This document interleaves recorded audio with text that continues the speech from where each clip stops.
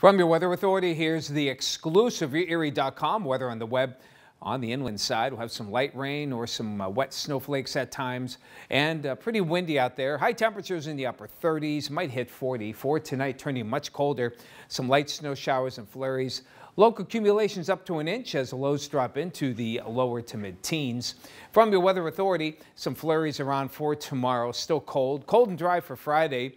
A touch milder as we head toward the weekend.